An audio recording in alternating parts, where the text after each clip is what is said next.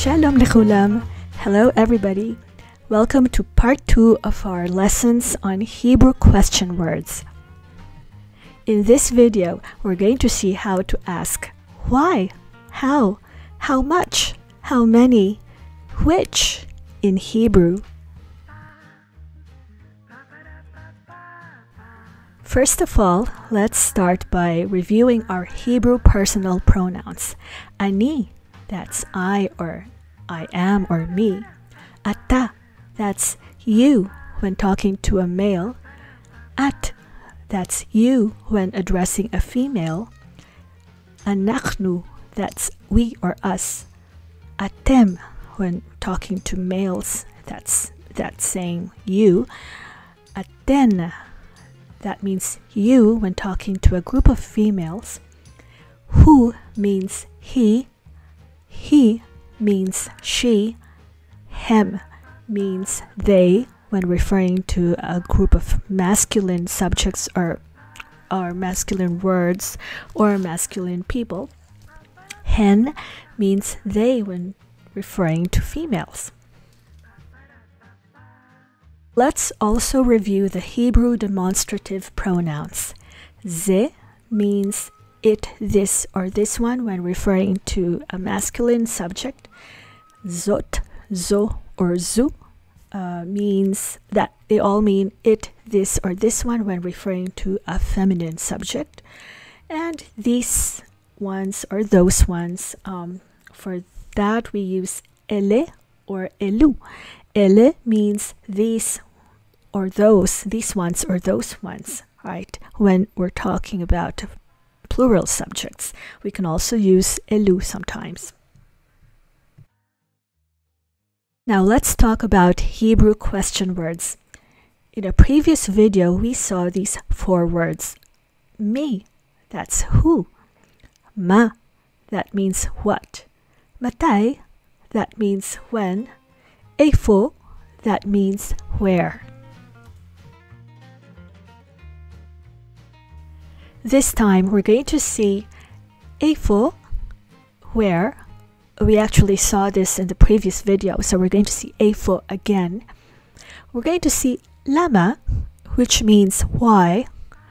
We're going to see eich, which means how.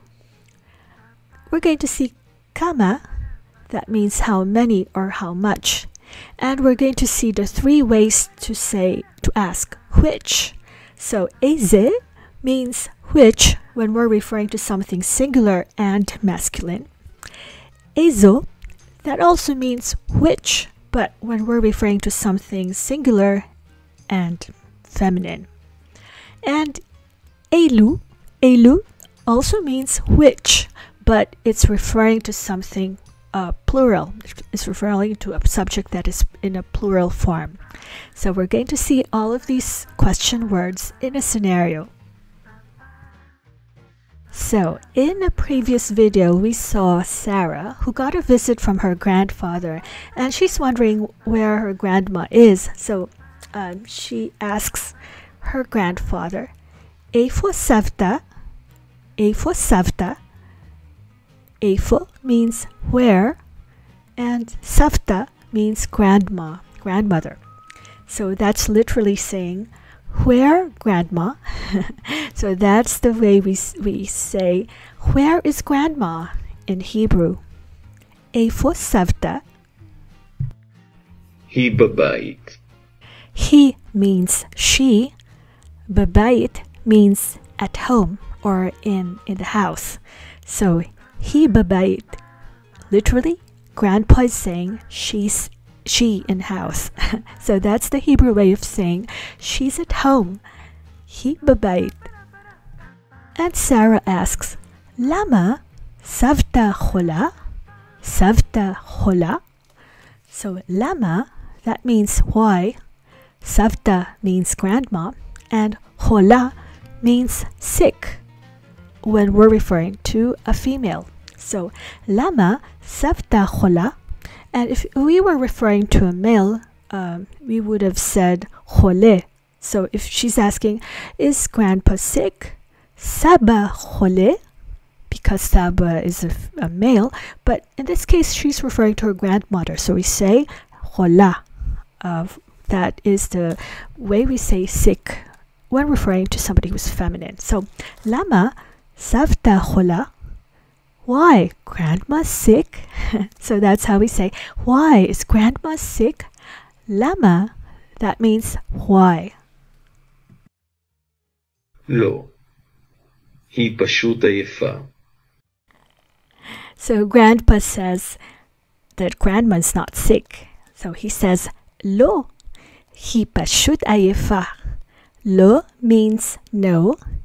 He means she. Pashut means just or simply. Pashut, just. Ayefa, tired. Tired. Ayefa means tired when we're referring to a female. If it were grandpa, we would say ayef.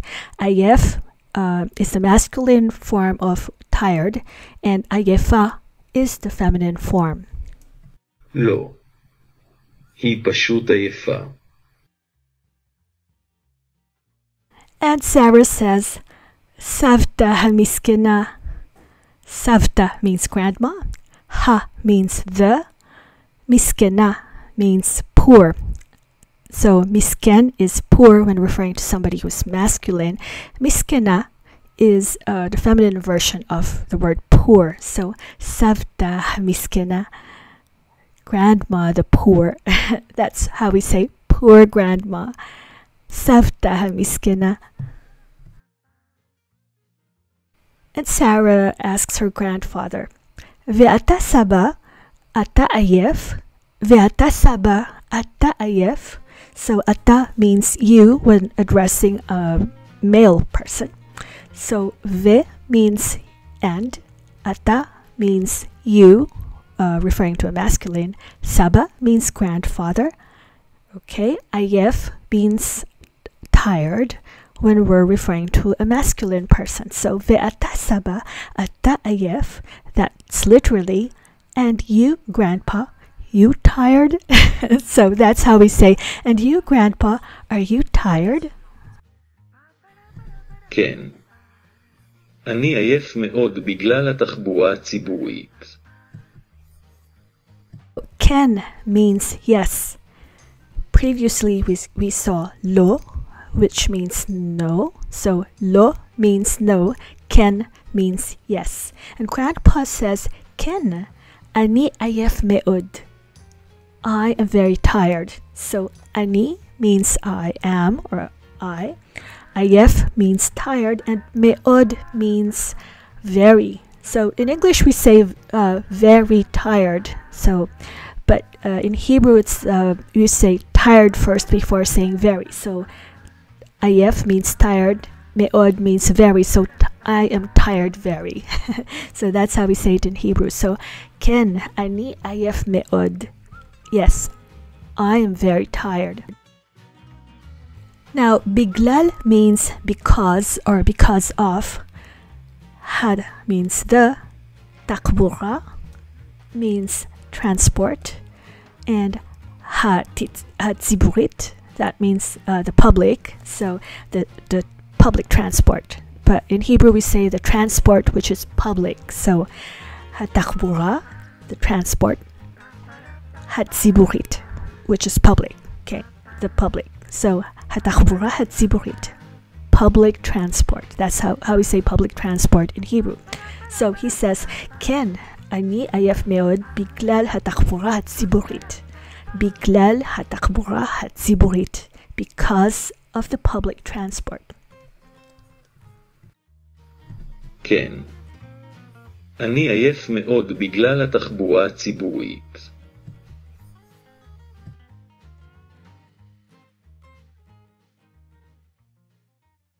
And that makes Sarah wonder, how did her grandpa get there to make him so tired? So, Eich means how.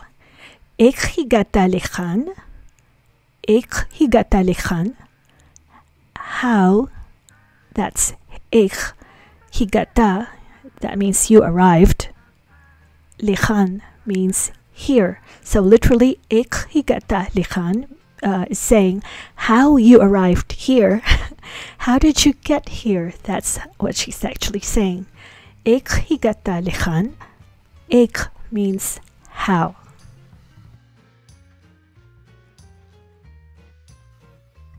ברכבת ובאוטובוס. Grandpa says he came by train and by bus. Barakevet literally means in train, and uba-autobus, u means and.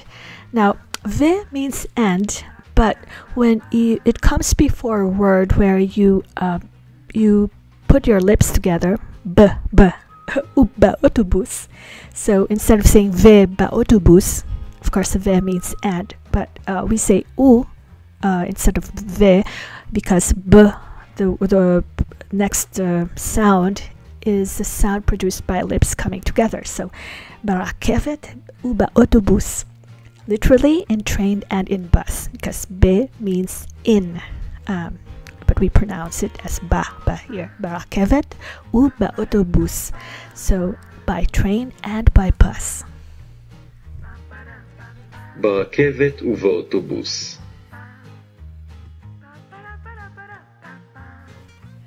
Now Sarah asks, which train? So which in Hebrew is Eizo. Eizo is what we use when we refer to something that is singular or and feminine. So rakevet, the Hebrew word for train, is a feminine noun. So we use Eizo as the word which means which. Eizo rakevet, which train? הכחולה. So, ha means the and khula means blue. It is the feminine form of the word blue, and it's referring to rakevet, which is a feminine noun. So that's why we use khula instead of kahol, which also means blue, but when referring to masculine subjects. Sarah also asks, Eizeh autobus? Eizeh autobus? So, Eizeh also means which, like Eizo, but since she's referring to autobus, which is a masculine noun, we use the word Eizeh. Eizeh means which when we're referring to a masculine noun. So Eizeh autobus. Eizeh autobus means which bus. הירוק. So Grandpa says he took the green bus. He says hayarok. So since autobus is a masculine noun, we use the masculine form of the adjective green, yarok.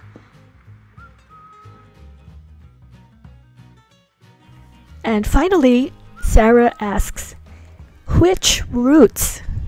Which? So here's another way of saying which. So Eizo, it means which when referring to somebody who's feminine, and Eizeh also means which when referring to a masculine subject, but when it's a plural subject like roots, so that's plural, we say Eilu. So Eilu maslulim, so maslulim, that means roots. Eilu means which when referring to a plural subject. So Eilu maslulim, which roots? המסלולים הארוכים. So there we go. Now we know why Grandpa is so tired. He took the long way. He said, "Hamaslulim ha'aruchim." Ha'arukim, the long. Okay, aruk means long. Arukim means long when referring to something plural. So maslulim, the roots are the long ones. That's the route those are roots he took. So hamaslulim ha'arukim. Literally, the roots, the long. He took the long routes. המסלולים הארוכים. Now, Sarah's next question begins with kama. Kama, how many, how much, or how long, right? So, kama zman ze lekach? Kama zman ze lekach? How much time did it took? That's literally what she's saying. Kama, how many or how long? Zman is time. That's the Hebrew word for time, zman. Ze means this, and lakach is past tense. It means it took. Okay. Okay, that's the Hebrew word in the past tense for it took. So, kama zman ze lakach. Kama, how long? Zman, time, or how long. Kama could be how long or how much. Kama zman, how much time? Ze lakach, this it took. So, kama zman ze lakach, how much time did it take? שעה וחצי. Sha'a means hour or 1 hour. Ve means and. In this case, before this word chetzi, we pronounce it as va instead of ve. That means and. Sha'a vachetzi, 1 hour and a half. Chetzi means half. So Grandpa is saying hour and half. Sha'ach vachetzi, 1 hour and a half. שעה וחצי. Let's see if you remembered. So I invite you to pronounce each word after me, and when you pronounce the word, try to think about what that means. Try to remember if you can. If you can't, of course, you can always replay the video, but try and see if you remember. So let's go. Kama, kama. Eifo, eifo. Eizeh, eizeh. Lama, lama. Eizo, eizo. Eilu, eilu. Eich, eich. Okay, let's see what they mean. So, kama, how much? Eifo, where?